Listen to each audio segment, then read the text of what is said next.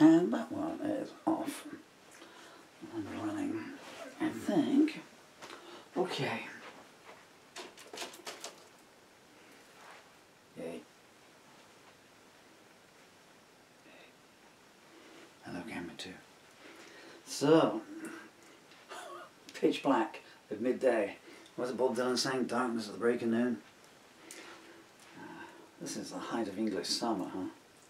Why have we done to this planet? Well, Jim Morrison told us what we'd done. I'm just talking my voice in. You don't mind, do you? You do? Well, boy. You want to know how much I care? So I'm going to try a version of Moon River and Me, a song I wrote in... when did I write this? A million years ago for sure. 1993, I thought it was earlier than that actually.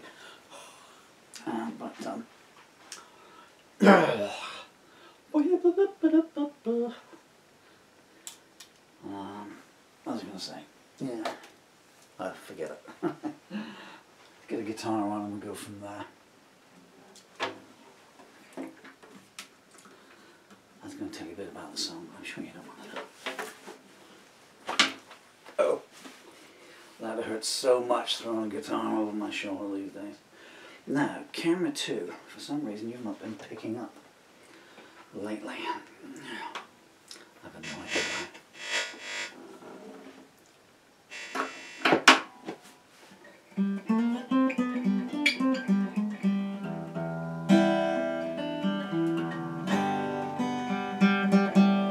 The song's only got 2 chords in it. And that's not either of them.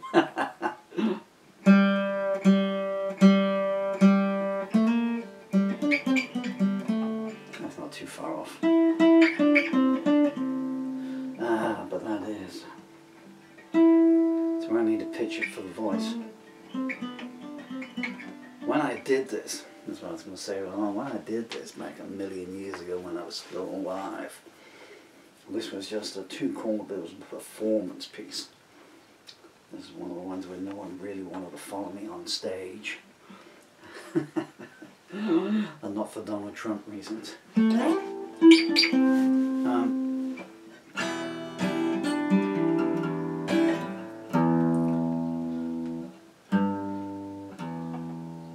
think that string is Beyond Redemption.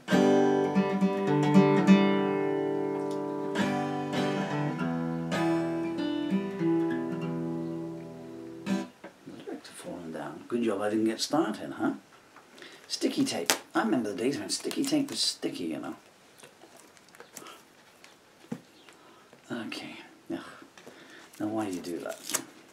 What you can't do is I just covered up the... Oh, mama. The lyrics of page 3. Stop it. Frickin' microphone stand. You can't imagine how much it pisses me off.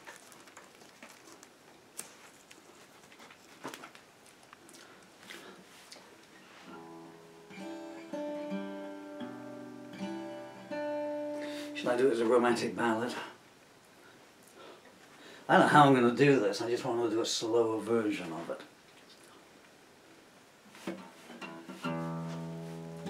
1, 2, 3, 4, 28, 9.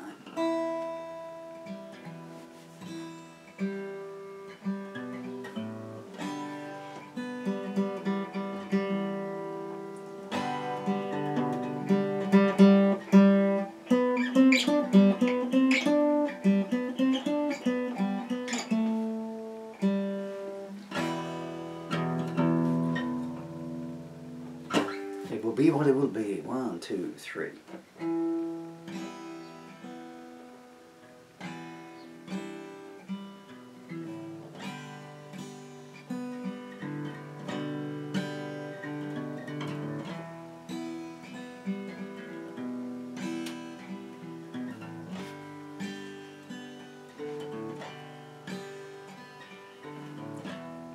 I'm stuck behind my favorite mask, living such a painful task. Or so they say. Nah, ain't gonna work.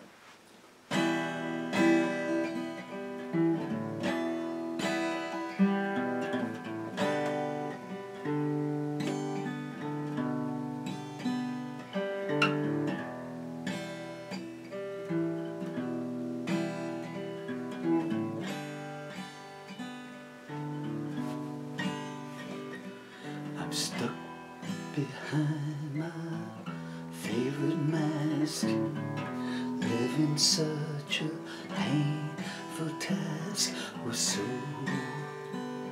they say.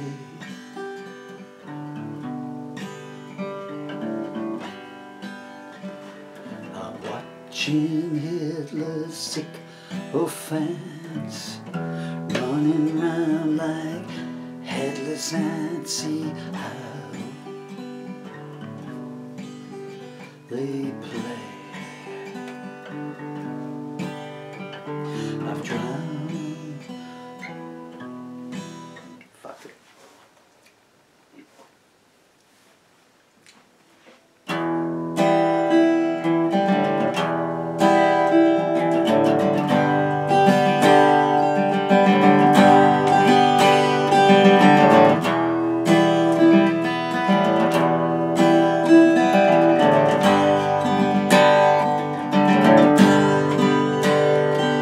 I'm stuck behind my favorite mask, living's such a painful task, or so they say.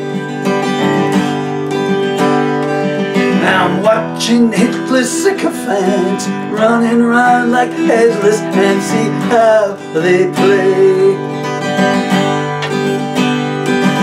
I've drowned 5 times upon dry land. I wonder if you understand. I think you don't. And dancing on the landing strip, I edge towards a fatal slip, but no, I won't. Naked to the baying wind, a mystery to the man within, I call the shots. And listening to the thriller's page, the daughters from a dying age untie the knot. I've asked my mother time again if she ever knew me when she shakes her head. The top hats and the painted dwarves batter with the turbo hose, then break their bread. Chanting mantras while they wait, their eyes start to hallucinate, but nothing's real. I call up friends I used to know, tell them I survived the show but lost the deal. Floating round Aladdin's cave, the genie says he's so dismayed that no one comes. Reach out from in the wall, and as the ribbons start to fall, my mind is stunned. I've drowned upon the doubting stage, existed in another age, I don't belong. Indulging my melancholy, my shadow stands in front of me, is this my song? Roses on a coffin lid, my eye disguises what is hid within the depths. Voices in the tombstone house, I bled for you and still you smiled, and so I wept. I counted countless refugees, knowing one of them was me. Where am I to? As I look back upon myself, I see that I was someone else, so who were you? I try to call for help in mind, but make the movements too sublime, so no one comes. I hear the old man as he laughs and signs another autograph and bangs the drum. I hate pretend society just as much as they hate me. It's so opaque. They lead you on until the end and say you never were our friend. They're all so fake. to make some sense of you down in the audience. Why do you come? You think that I can hold your youth, that every word I say is true. Please point your gun. Your little box gives you a life, and if you play the moment right, you'll be a star. But fame is so intransigent, one day they'll wonder where you went and who you were. I'm staring at my favorite road, wondering just how much is owed and when I'll pay. All the things that you elude are ours in my solitude. Please go away. Underneath the crystal arch, the wasteland armies start to march. They don't know where. Their leaders need to feel secure, so they lead them off to war, and no one cares. I watch it from a mountaintop, wonder, will it ever stop? I know it won't. The only thing that victory brings are false parades and widows' rings, but then, you know, value has no worth at all. It's just a door so greed can call. I'm not impressed. Like pharaohs building monuments with whips and chains as inducements. Be my guest. I'm not part of your social scene. I find your shallowness obscene, so count me out. All I hear is who you know and what you own and where you go. To hell, no doubt. I am not now nor ever was Messiah of a holy cause. I'm just a man. On Judgment Day I'll know my fate, and if my heart is free from hate, well, here I am. No one wants to call upon the singer when the song is gone. I wonder why. He's still the same man that he was before the warmth turned into frost and worship died. The public, like their heroes, poor to be just like the boy next door. They're hard to please. When you live upon the edge, you must remember how to beg for times like these. The leaders only ever come the instant that the battle is won. Their hands are clean. And all the TV cameras hide the burning babies at their side. This truth machine. No one ever seems to count those who return to who went out. Who wants to know? Like tourniquets to stop the blood, the figures lie. For no good, I think I'll go. Forgive me for my innocence. I know you think it's all pretense. It's really not. I just don't have the strength these days to let myself come out to play. It's not some plot. I'm lost within my reverie. Your inspiration runs through me. I can't quit now. The staunch support of those who sneer is what you seem to hold most dear. I can't think how. The sacrificial altar waits for me if I should hesitate. Acceptance too.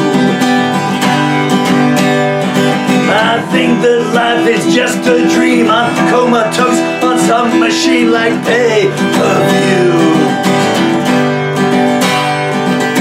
Crawling on his hands and knees, the anarchist cries, money please, we all must live.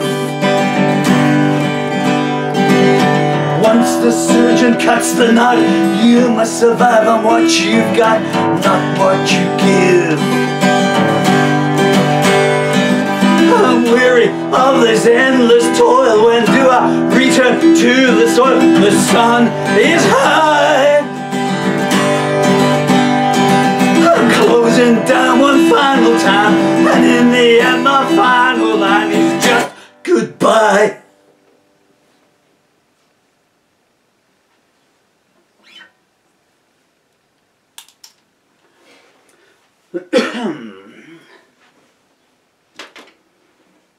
It's just not a song that you can get a slow version down of, I guess, you know. That's kind of how I used to play it, I guess. I guess you can imagine, you know, in the days of Stockacre and Waterman and Carly Minogue doing the locomotion, everything like that, whatever else was around in '93. Well, Nirvana will go in then, which is a lot of what that song is about, actually. Kurt Cobain had an incident. No internet in those days, you had to wait for the weekly papers to come out to find what was going on.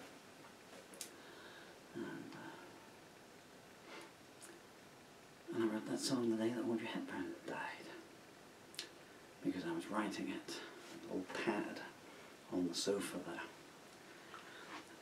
It started with Cobain, and then I worked backwards through, you know, the false ephemera of being on stage and everything. So, I think Kurt, Jimmy, Janice, Brian Jones, etc., etc. You know, those are the famous ones, but also people that I'd lost, you know, band members and stuff. And it became wider, wider, wider. And I finished the lyric and I had no title to it at all. And then on the news, in those days, you know, if it was a major news story, they would interrupt the, well, not interrupt the programs, but between the programs they would come on and they would say, you know, Gregory Peck has just gone or whatever, you know.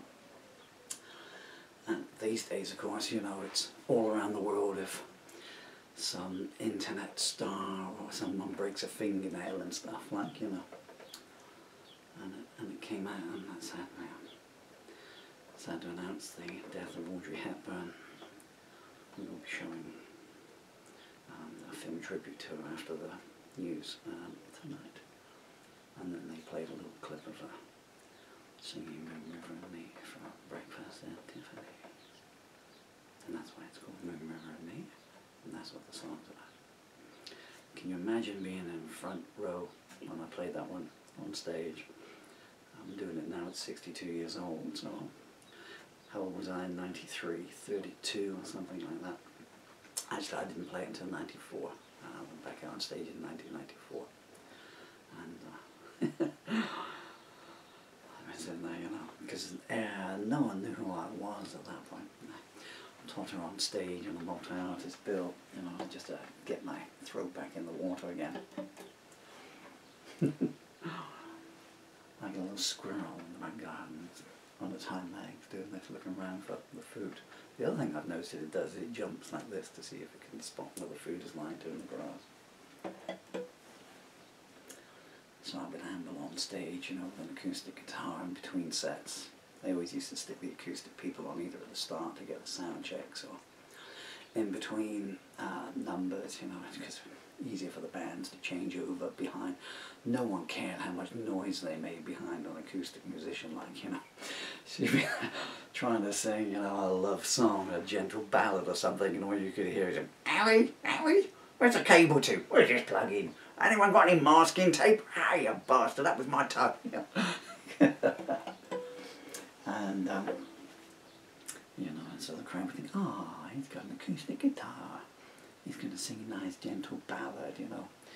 Maybe we'll get roaming in the globe and or Puff the Magic Dragon, or, you know, Hey Nonny Noo with a Yacky Yacky You. And I would just launch into this.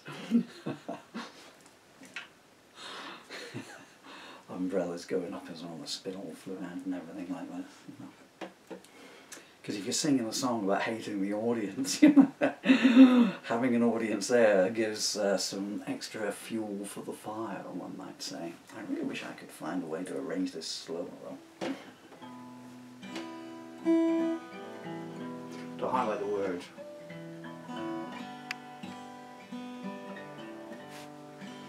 It's because of the structure of it, you see. It's not got a basic structure.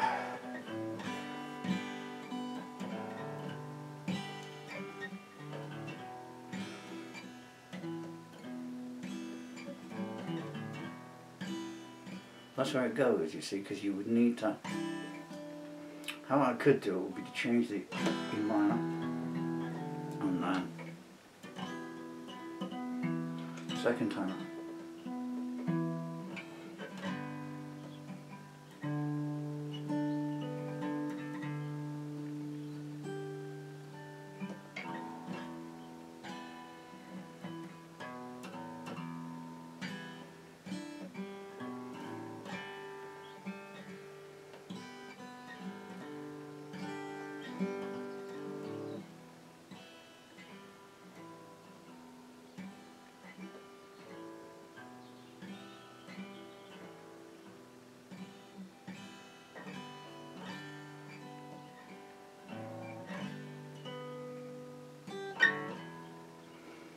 So we've got 2 doves, 2 squirrels now.